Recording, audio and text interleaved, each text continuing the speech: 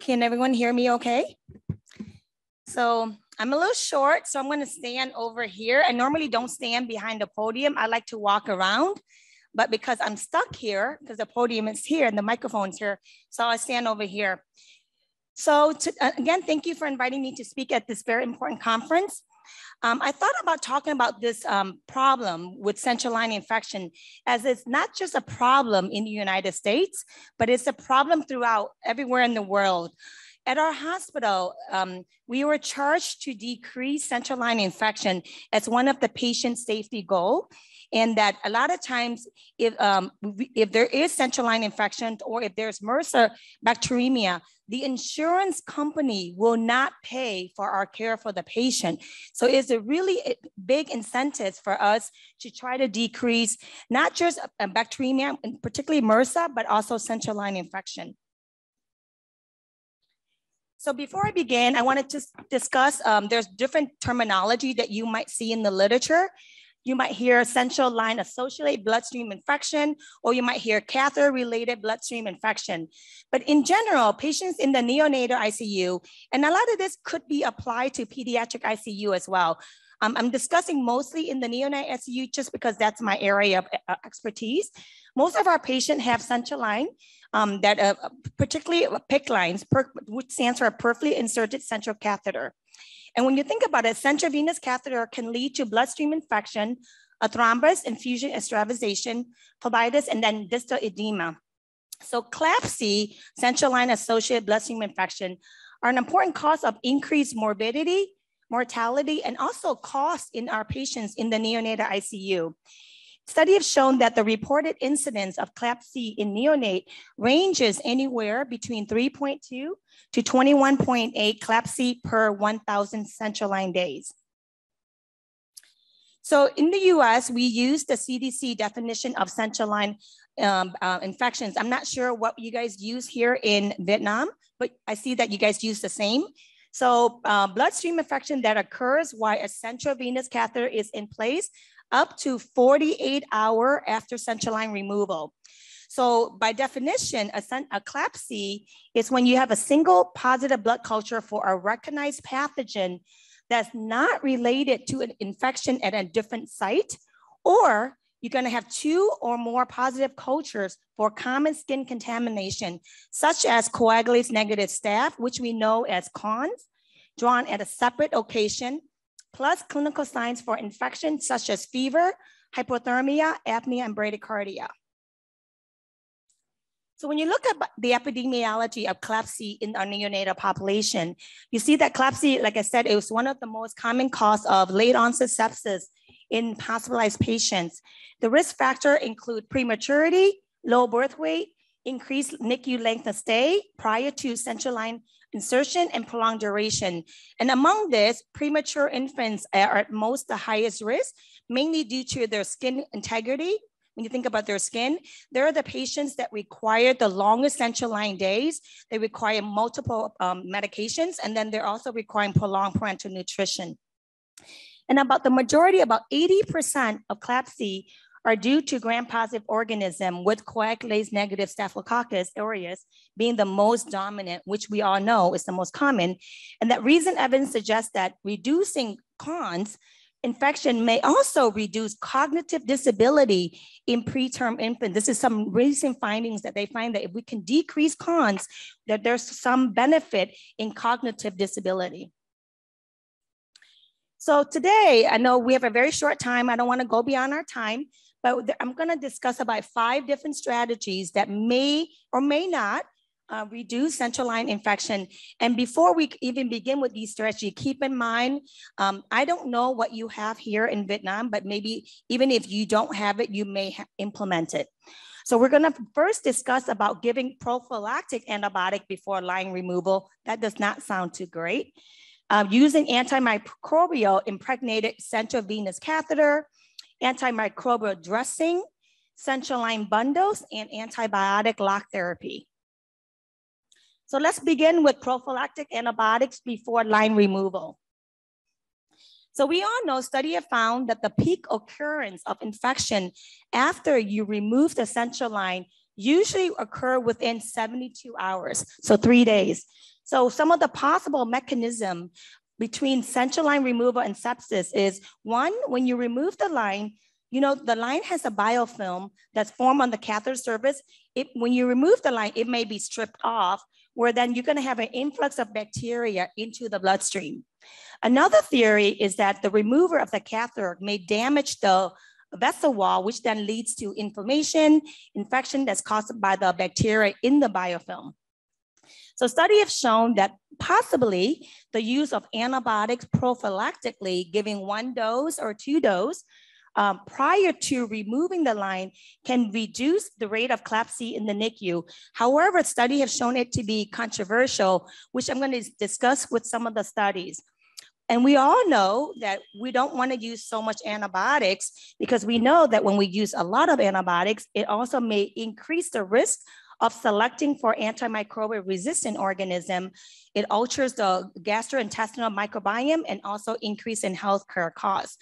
So as a pharmacist, we always realize that we are pretty much anti-antibiotics in the majority of our patients, but at the same time, we have to be pro-antibiotic when we're trying to save lives at the same time.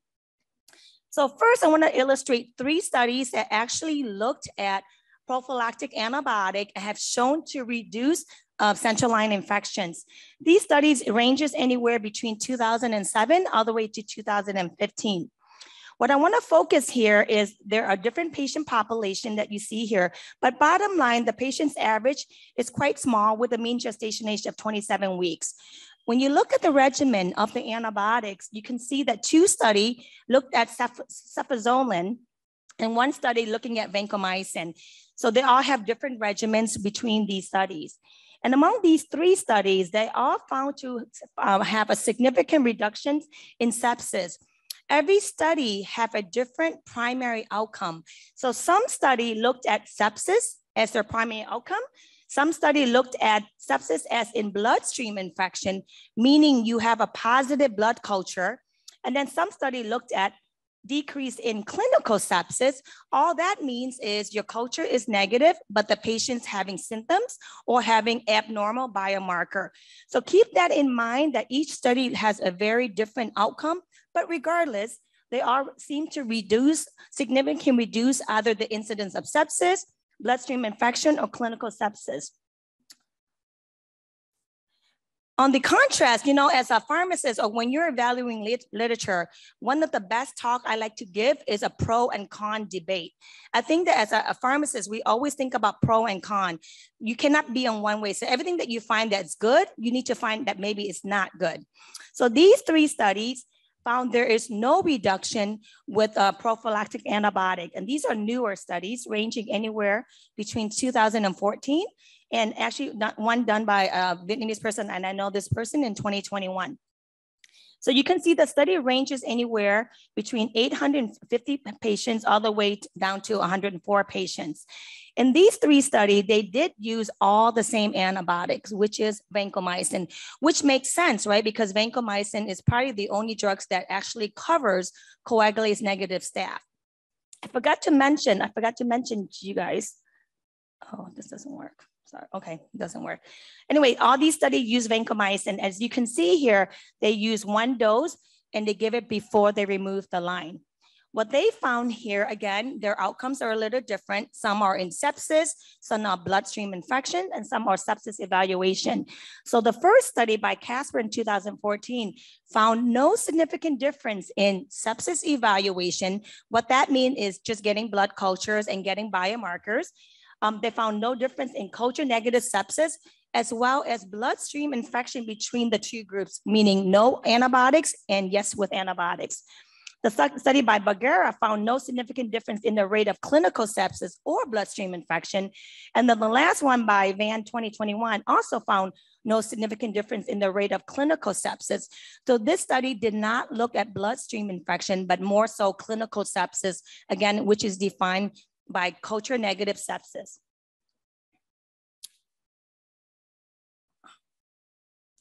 Sorry, but my projector doesn't work. Okay, so why are these studies different, right? When you're evaluating literature, it's really important to identify why the studies are different. So one, there are different demographics. Some study had larger gestational age, while some other studies don't. When you look at the duration of the central line before they pulled it, they're all different. So the study by Tran, who found no difference, those patient central line days was a mean of 37 days, meaning those patients had a longer central line in place compared to a study by Hemos, which only have a very short period of time. So perhaps if your patient has a prolonged duration of central line catheter, it may not work for those patients. There's also different antibiotic use, right? 4 of the study used vancomycin and 2 study used cefazolin. We all know, including my institution, most cons are not susceptible to cefazolin. In that institution, more than 90% of their con is susceptible to cefazolin. They have different regimen. They also have a different time of administration of the prophylactic antibiotic before they pull the central line. They also have different outcomes, right? Our biggest outcome is bloodstream infection. But again, maybe clinical sepsis is a very important outcome as well, because as we know, in the neonatology field, we treat a lot of antibiotics for culture negative sepsis. And then they evaluate different types of central line. Some patients have PIC lines, some people have Broviac lines, which is in tunnel line, and some patients have umbilical venous catheter. Okay, so the next one I'm going to discuss is how about the using of the antibiotic impregnated central catheter, meaning the antibiotic is within the central line. So again, clinical trials have shown that antimicrobial impregnated central venous catheter has reduced central line infection in adults and children. And recently, a study found that there's a multi-center study, open label randomized control trial that is conducted in 18 neonatal ICU in England that actually looked at a pediatric patient, and they found that antimicrobial impregnated PIC lines coated rapamycin with metconazole versus standard PIC line. So let's look at the results. So what they found, and this is in our neonatal population, so it's very disappointing. They found no significant difference in the incidence of bloodstream infection between regular central catheter versus those impregnated with antibiotics. They found no difference in rapamycin resistance. Mortality, clinical outcomes, and line removal were also the same between both studies. They also found some resistance, which is not a great problem, and they also found that it was not cost effective. So again, a lot of time, despite the positive findings that they found in adults and in pediatric patients, unfortunately in this big NICU, they found that it was no difference in the neonatal population. So we also have antimicrobial dressing. So these are the dressing that the nurses use to apply when they put the central line. So the dressing is applied over the central venous catheter site, have been proposed to reduce central line bacterial infections. However, there are some concern that baby, especially very premature babies, their skin integrity is very thin. They absorb drugs percutaneously, like 3 to 10 times more than term babies, that there might be concern for local and systemic adverse effects from the medication itself.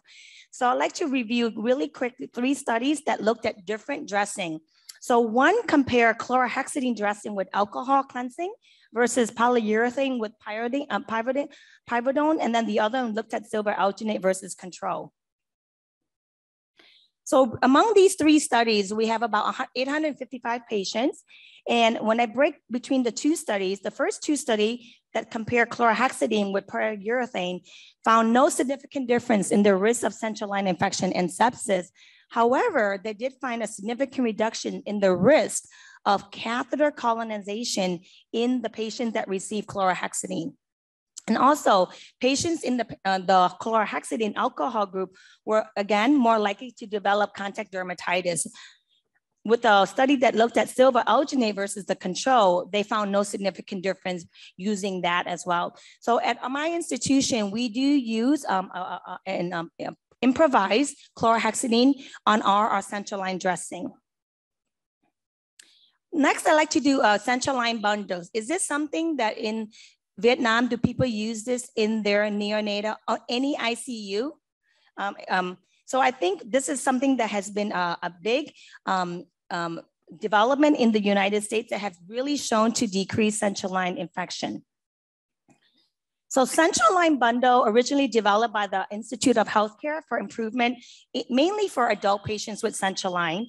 And in 2012, a central line bundle was recommended by the CDC to decrease central line infections for both adult and pediatric patients, including our neonates. So the bundle is defined by a small, straightforward set of evidence-based practice that when you perform collectively and reliably have been shown to improve patient care. So when you implement the bundles, keep in mind that the bundle should include 5 components and 3 types, meaning you have to use the bundle during when you place the line, when you maintain the line, and when you remove the line. And the 5 components is all the different strategies in hand hygiene, the barrier precautions, chlorhexidine skin antisepsis, catheter selection, and also every day you review the line. So I'd like to review, there's 24 studies that looked at a meta-analysis that was published in 2018. And among this 24 study, I found this study because it does include 4 low to medium income countries that may be applicable to Vietnam. So there's 12 in North America, 6 in Europe, 2 in Australia, and 4 in low to medium income countries. So 19 study did before and after implementation. So more of like a QI project. 5 study did observational. Keep in mind that none of these studies were randomized controlled trials. The majority of this study, again, used the CDC definition for CLABSI. So before they implemented central line bundles, the CLABSI ranges between these 24 studies, anywhere between 1.3 to 31.6 per 1,000 catheter days. So when you look at when they did the meta-analysis, they found that central line bundles resulted in a significant reduction, a 60% reduction rate in CLABSI, as you can see here by the relative risk of 0.41.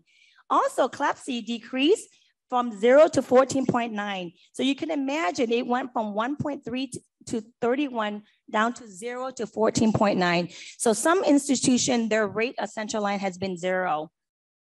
However, in order to maximize the effects of the bundle, compliance is the biggest challenge. And among these studies, despite a very low compliance of about 30%, they still achieve a significant rate of decrease in central line infection. Also, when you look at these studies, most of the common technical and professional elements was that all the study used some sort of skin preparation. They had a maximum barrier precaution. They did daily assessment of the central line needs, and they did a lot of extensive education and training. So things to consider before you implement central line bundles, right?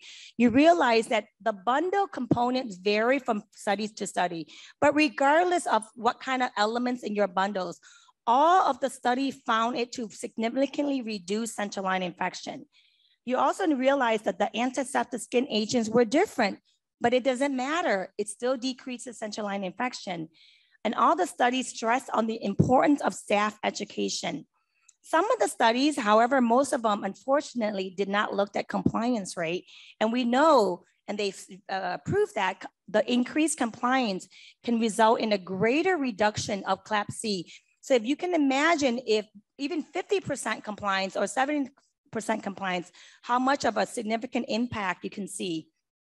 They also found that in order for central line bundle to sustain, we all know we're busy working. We don't have all the technology.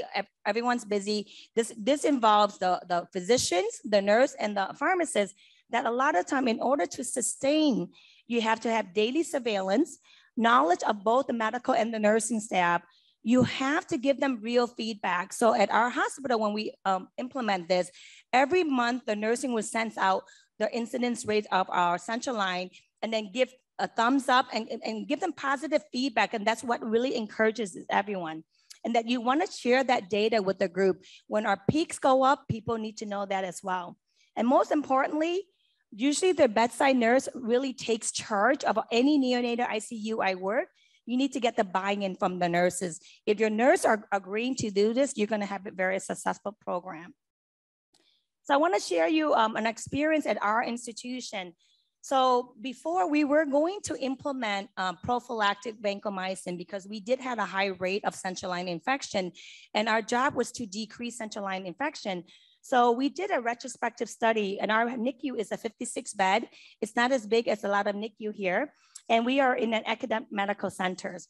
I included other patients with different central line that were not on antibiotic at the time of central line removal. We have about 149 encounters. We found that within our patient's sepsis evaluation was only 5%. It was very, very low. And only one patient was treated for culture negative sepsis. We did not have anyone with bloodstream infection. So that we also found no significant difference in the type of line. So because of that, we realized that we don't need prophylactic vancomycin before we remove the line in our patient. But keep in mind that when we were doing this study, that was over 2 years, that our institution already started to implement central line bundles. So that can also affect your findings. So this is our NICU central line infection from 2012 and 2022 at my hospital. So you can see by the blue line is the actual rate, and then the red line is just an average. So when we first started central line bundles here, we created a team. And again, it has to be multidisciplinary. So it includes the pharmacist, nurses takes charge, and several physician champions to implement this. So we initiated APHIDs, which I'll tell you what that is. So our rate was pretty high. And for us, 7% was pretty high at our hospital.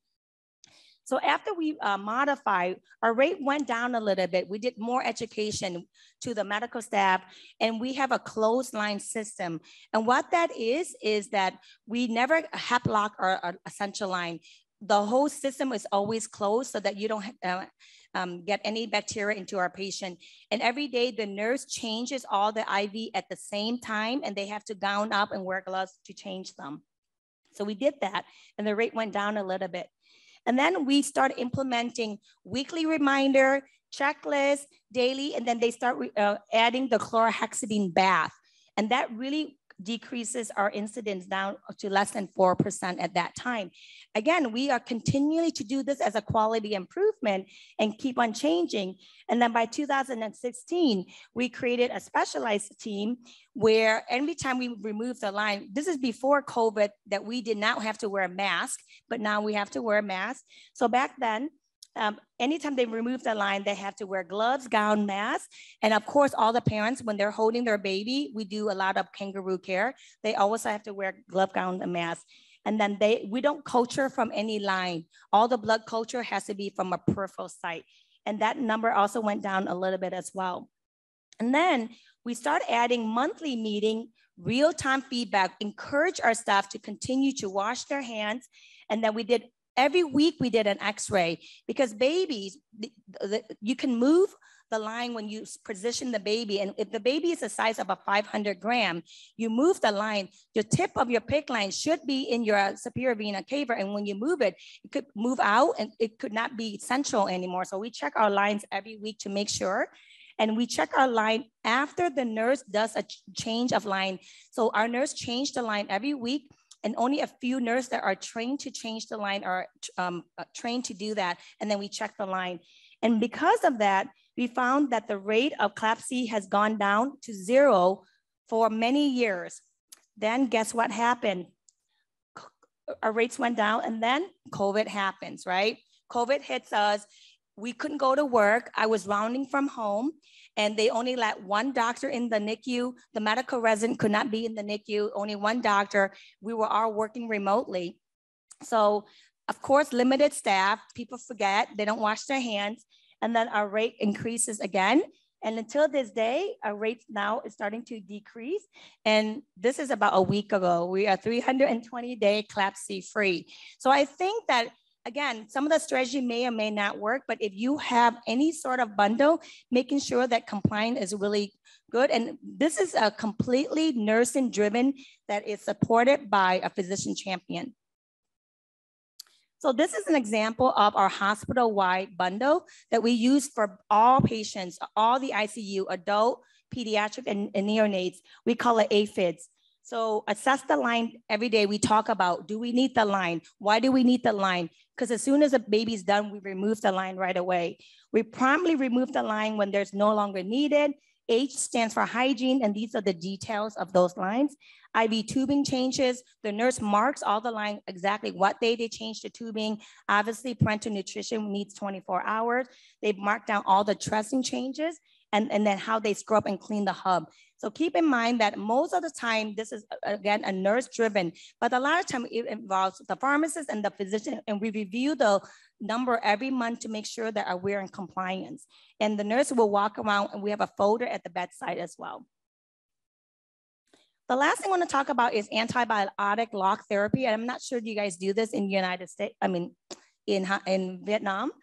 So again, a lot of time people like to, when you manage central line, we all know that if the patient has a central line infection, technically you should remove the line. But we know that's very difficult to remove the line in the neonatal ICU. Very, very difficult. So a lot of time we try to treat the line as well. So we all know that when you have a positive culture, you're going to try to give antibiotics through that line.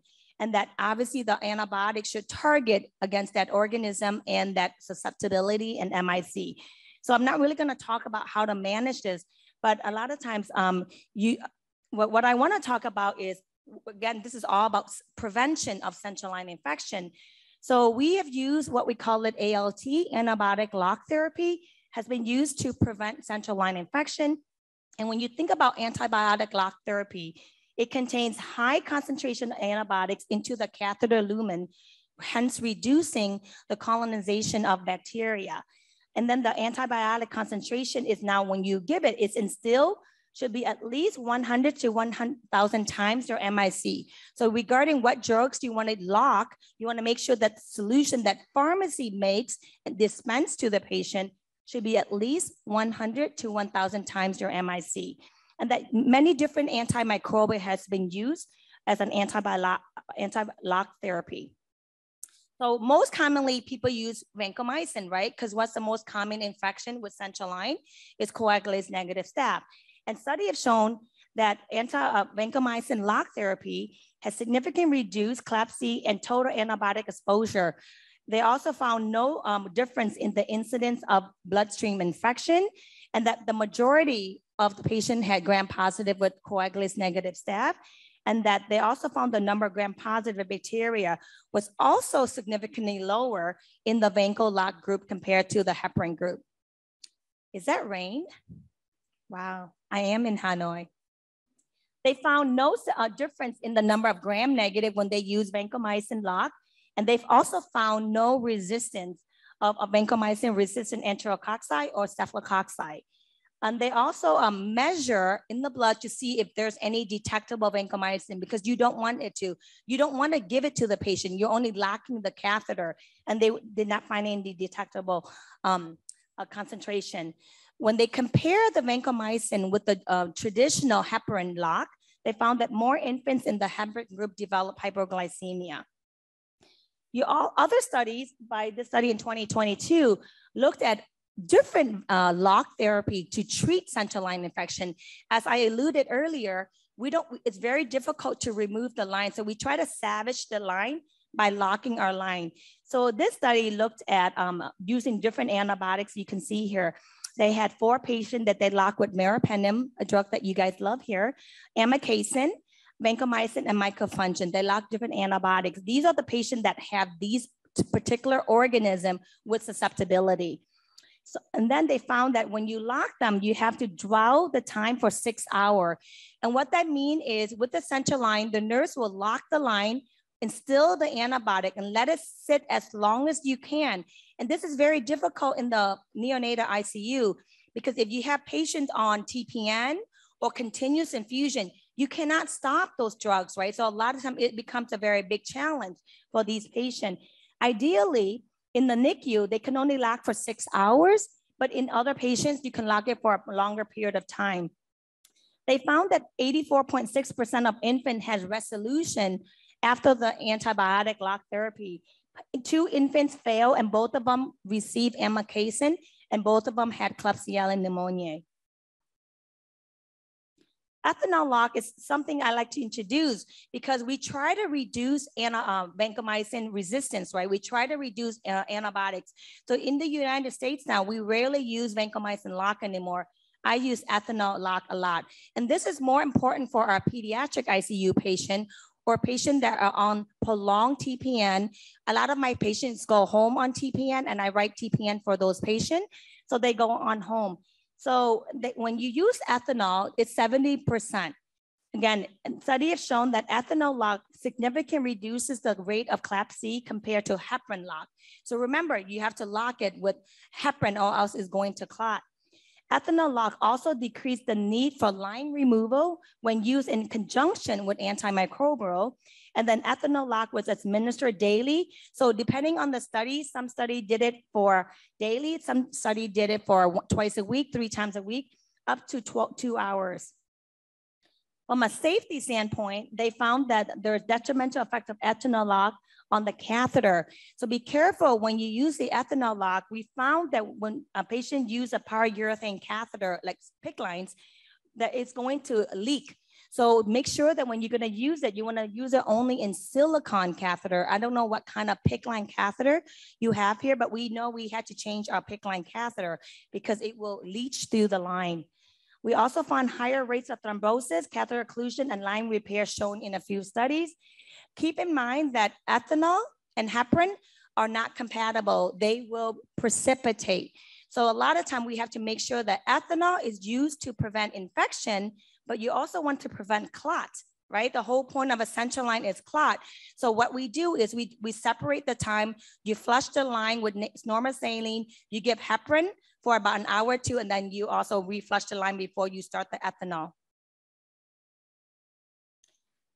Also, so my recommendation is, I think if you're gonna have a patient on prolonged line and concern for infection, that you may consider antibiotic lock therapy. One, for neonatal ICU that has a high rate of central line infection. I'm not sure what the rate of central line infections in your hospital here, whether it's in the pediatric ICU or the neonatal ICU. The ethanol lock therapy should be reserved for more long-term, like our intestinal failure. These patients are on like months and years of parenteral nutrition. You need to consider reviewing obviously your institution antibiogram and the bacteria when determining what antibiotic you want to use to lock. You just want to make sure that the antibiotic you use, you want to give enough concentration. It would not be feasible for patients on continuous infusion, whether that be TPN or like adrenaline or fentanyl drip. You can't just stop those medications. You also have to be concerned for hypoglycemia. And if you're going to implement using antibiotic lock, you have to have a process to make sure that you're not developing any sort of antimicrobial resistance. And then keep in mind that not all catheters are compatible, as we found with the ethanol. So make sure you research on that as well. So factors to consider when you should use antibiotic lock therapy. Make sure the antibiotic that you're using is at least 100 to 1,000 times your MIC of that organism. The minimum volume of that lock should be at least half a cc to 1 ml, or else it's not going to be enough to dwell and let it sit. The longer you let it sit, the better it is. But even if you lock it for 30 minutes, it's better than anything. And also the heparin concentration we use to lock is anywhere between 10 to 100 units per ml. How to initiate this therapy? You want to stop the infusion and flush with normal saline first before you infuse the antibiotic lock. You lock it several times a day if you can. You dwell it for at least 20 to 30 minutes. Like I said, if you can prolong longer. So in the pediatric ICU, they might have multiple lumens. So maybe one day you'll lock one lumen, use the other, and then you alternate. This becomes a little bit more challenging in the pediatric ICU because most of our neonatal ICU would only have one PICC line. You want to make sure you withdraw the lock.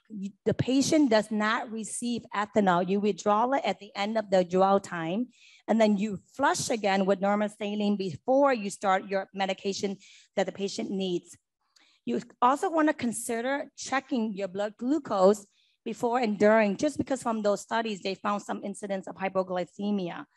And do not give antibiotic lock therapy, obviously, if you're treating systemic antibiotic therapy. So in summary, you can see that there are conflicting data on prophylactic antibiotic, and I think you have to review the literature to see. I think that if your rates of central line infection is high, it may consider. But if your rate is very low, it's very difficult to find a significant reduction unless you have a lot of patients. I believe that the antimicrobial impregnated cancer catheter and the dressing did not show to have any beneficial effects in reduction of central line infection. And that central line bundle has shown to significantly reduce. And it doesn't matter what you have in that bundle, but make sure that you have compliance and you have daily assessment. You may consider anti-lock therapy in infants with high units of CLABSI, and that may be reserving ethanol for patients with long-term parental nutrition. At this time, I'd like to thank you and thank you. So